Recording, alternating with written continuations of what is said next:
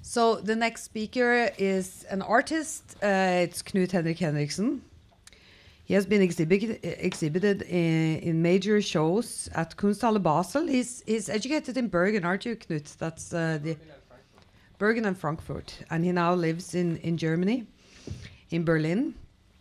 He's exhibited and had major shows at Kunsthøgskolen Basel, South London Gallery, Kunstmuseum Bern, Hamburger Bahnhof, Bergen Kunsthall, Gallery Denise René, Hollybush Gardens in London, and Standard in Oslo.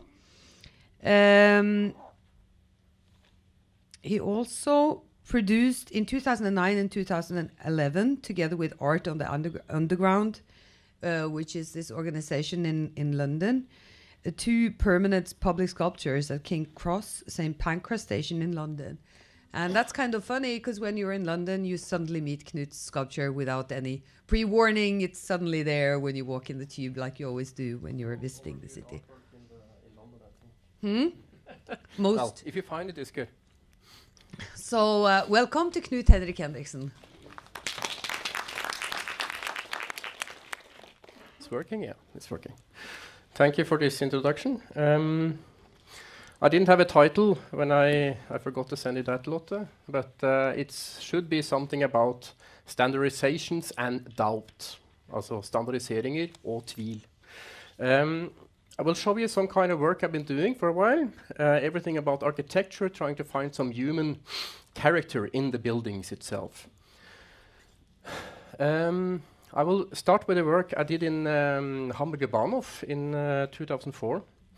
Hamburger Bahnhof is a building that has gone through lots of history, and when I was invited for doing a show in that building, you see the whole building has been neutralized, you know, made white walls, plaster, everything is just like a museum. So I didn't find any kind of interesting spot in the museum, and that is kind of what I mostly do, walking around and trying to find some character in the buildings. So I walked up the stairs here. I was going to buy some books at the bookstore, pretty frustrated, didn't find anything. But actually on that area just here, there's a very odd architectural situation. And I started to analyze and doing some research on the building. And I find out that this is an old train station, as you see. And 50 years later, they put up this huge hall that you saw in the last image, just on top of that. And where those 2 buildings were meeting on this line, there's a very chaotic architecture situation. So what I did, you can see it here. The ceiling is much higher and is curved and stuff off. So what I did, I blocked the whole museum like this, with this Knut, what's it called? Knut og fjær planker, and built this huge shaped, defined of the size of the building, like a classicistical shape. Then you had to walk around the whole museum to see that kind of character, where you see the building has a much more onion-shaped and much wider. And you see exactly on this line here, I built it. So the sculpture is actually a line defined of a historical change in the building. And I called this sculpture Architectural Doubt. And that has been following me ever since. Yeah, here you see the size of it. Kunstmuseum Bern, they also host a very, very beautiful modernistic collection, Rupf collection. And it's difficult to collect me, because I do these site-specific works. So they challenged their own exhibition and collection, and inviting me to do a site-specific work in this building. This building next to it, you see in the corner here, that is an extension of the house made by Atelier 5, which is kind of related to Le Corbusier. There was kind of a student of him and a group of people working with him as well.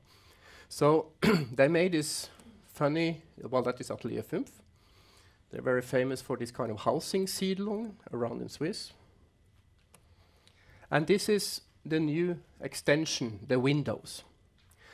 And again, that is kind of how I'm working, going into space and finding a character. So in this area, I had a plan drawing, and I realized they have blocked these windows that you saw in front here. The windows are blocked. And I asked, like, well, why? What's happened here? And the technician said, well, we have problems with the condensed water. The condensed water is on the windows, and it's running down into the museum space. And if you have a Picasso there and some water there, it's a very bad idea. So that's why they cover the whole windows. And when I hear about these architectural frustrations, I think, like, I want to make a monument about this mistake. So what I did, I took the dimensions of the ceiling, and I cut a slice and opened the window and formulated the whole curve. So you see the temporary structure behind here, and the shipboard that I have removed, and articulating the whole dimensions of the space. This is also a sculpture that's actually a line. And the title of that one is a very long one. It's a story about the sun and the moon, and a shipboard removed to reveal the pearls of water. Everything is inside, I think. Here you see a bit of the collection next to it, and my piece also in the other corner. As I said, standardization is a very big topic for me, because standardization is removing doubt. What I mean about that is, like, if you're using standardized dimensions and following the instructions, you don't have to doubt that it will hold. It's kind of regulated in that sense. So in some way you can say that standardization is removing individual decisions. And of course it was a big need in the industrial area to to standardize, to make these buildings like Crystal Palace or Eiffel Tower to stand. They needed to standardize the dimension to make it hold, and that the people building it don't have to doubt and find out how to do it. But what's interesting, when this standardization is removing the individual decisions, it's pretty interesting to see how in the art world they was celebrating the individual. In this sense, like Monet, and all this ism, and how they kind of got kind of, well, they say, well, anyhow, it's something about that. And therefore, I very quick came to Walter Postmann. Walter Postmann was the inventor of the A4 format, German engineer. In the beginning of the era, it looks like that, all the different kind of folders, where all the different ministries have different scales of paper, dimensions of paper, and I literally had to cut it off with a scissor to make it fit into the folder. And as you see here, this is a photo I took from the bookshelf of Deutsche Institute of Normierung. And you see on the bookshelf here from 1924 or 23, when they made the book in 24, you see everything is in A4. And that is kind of a gap that I kind of find interesting. So based on the logic behind A4, which is the square and the diagonal is the height of an A4 format, I started to make this kind of ornamental portrait of Walter Postmann, as you see. And this also resulted to follow up my kind of interested in the frustrating bit of architecture and standardizations. When I was going to make a book, I wanted to make it, of course, on an A4 format. But the problem, the printer told me, if you're making a book on A4, there's lots of paper you have to cut up after printing it.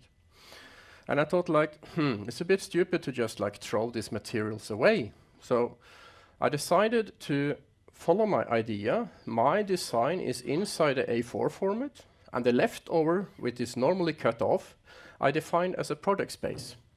And I gave it to another artist called Carl Holmqvist, and he wrote this Fibonacci made me hardcore around the edge here. And he numbered the books in Fibonacci numbers, 1, 1, 3, and 1, 1, 2, 3, 5, and so on. So it's completely impossible to orient in this book, but it's the same thing, working with this architectural volume, wasted volume, and trying to articulate them into an interesting artistic project. when the Urformat is like A4 for standardization, this guy here is very important. That is Ernst Neufert. He was chef of the. He was a student of Gropius, and also having so much back problem. Sorry. He was the chef of the Standardisierungen for architecture in Germany. After the First World War, there was a huge amount of people that wanted to live in Berlin. This resulted that they had to build a lot of buildings. Lots of new buildings has to be erected.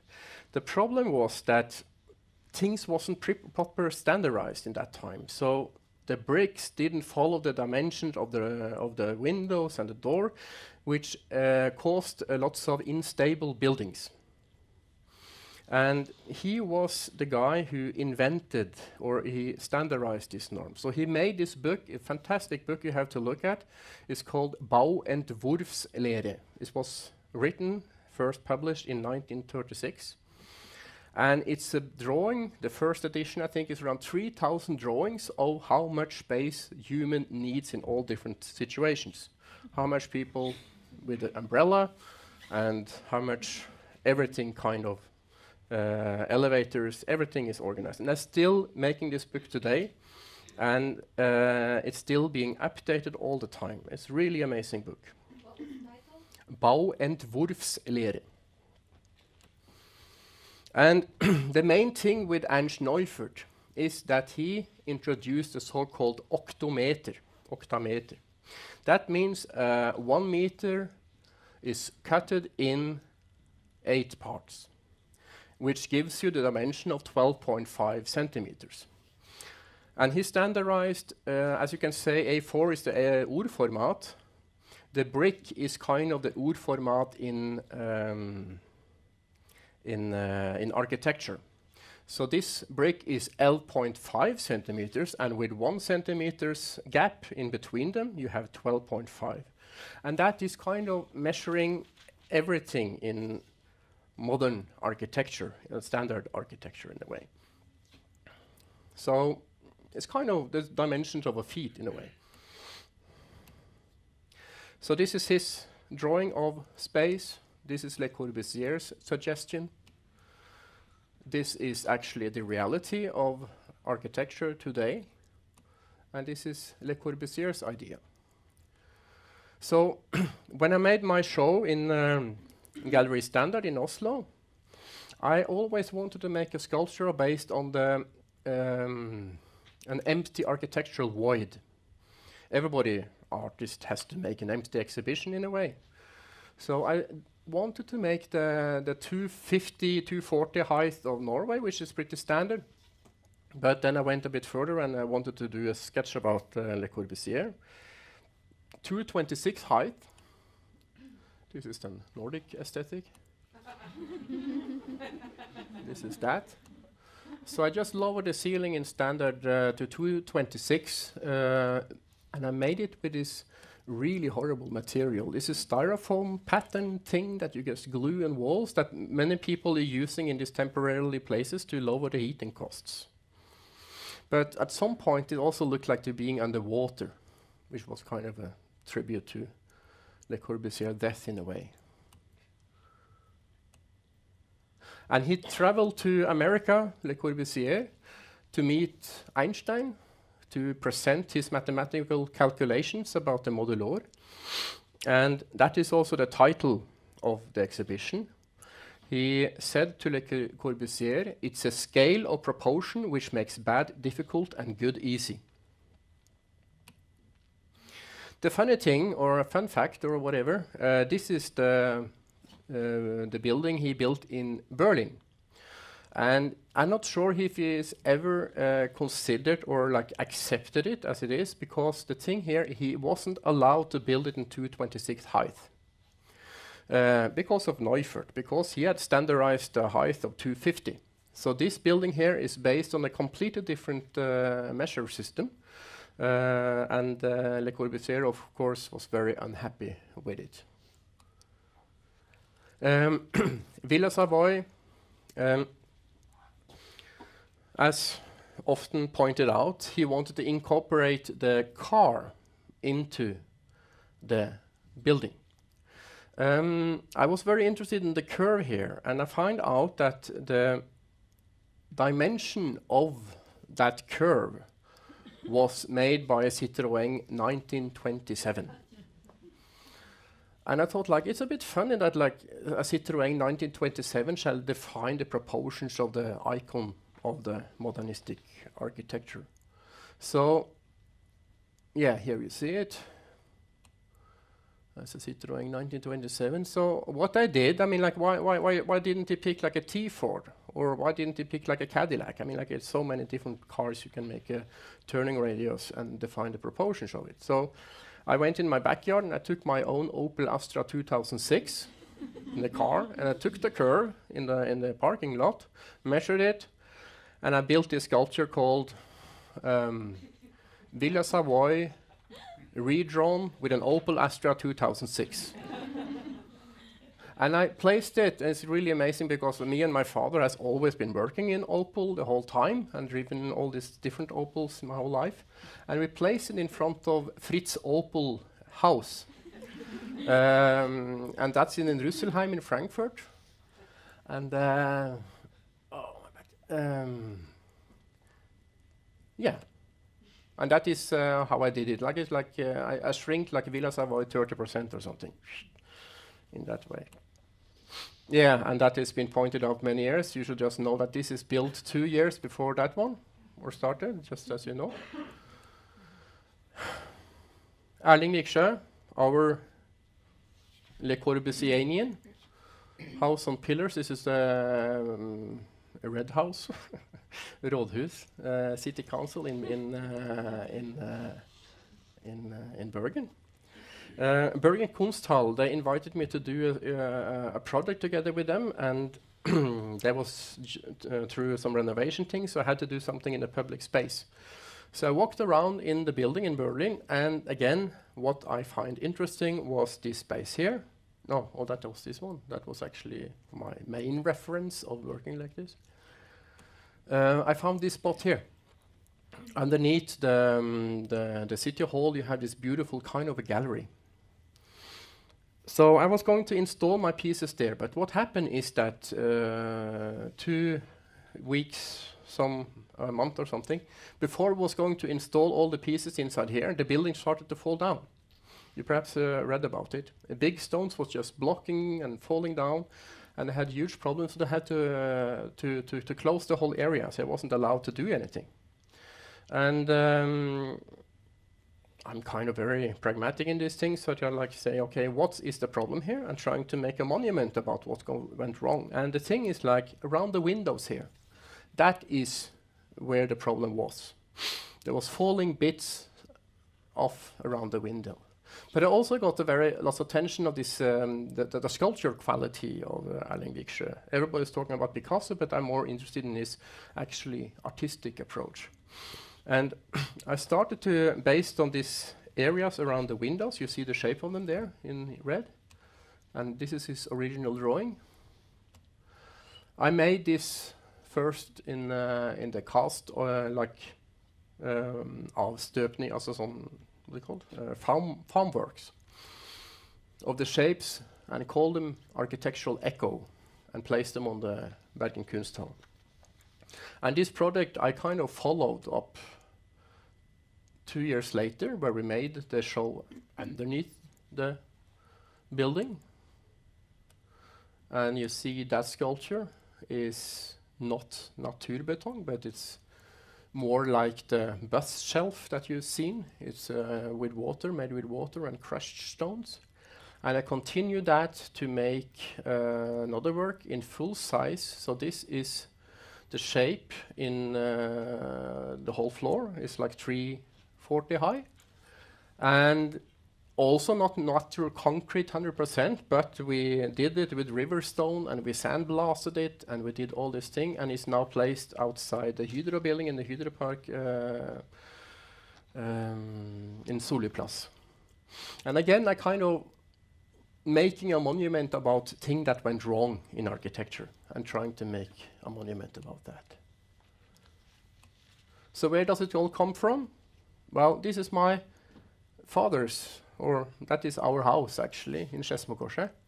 And my father built this. It was drawn by some kind of architect, and during the construction they started the roof on two sides, and my father, of course, he discovered a wrong calculation from the architect. There's something going to be wrong here, and the architect said, no, just continue. Everything is going to be beautiful. But of course you didn't. If you see the top on the corner where it's meet, that is our problem. So it didn't work out pretty well, I have to say. But that has been following me the whole life, my father's frustration about like how I'm going to make this happen. And that's like with this space around here as well. I mean, like it's how can I make it happen to make it, yeah. But the funny thing is, like when I was visiting Le Corbusier's flat, this is the first house he built for his family, his father-in-law family, yeah. And I was visiting this, and it's beautiful, but I just wanted to remind, when you see up in the gap this beautiful arc you have there. I mean, like, how was his reaction when he suddenly realized that the staircase is actually going and making this kind of funny shapes up in the corner there? And that's going to be my next project, I think. Yeah. Perfect. Did I make it? You did. Thank you. Yeah. Thank you.